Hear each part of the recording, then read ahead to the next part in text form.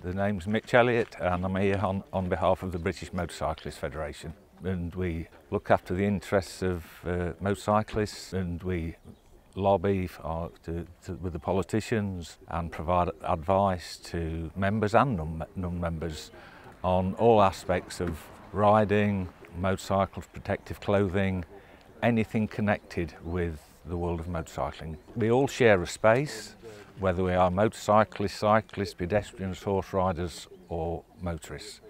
And we all like to enjoy rural environments, and it's in everybody's interest to make it as safe as possible for all.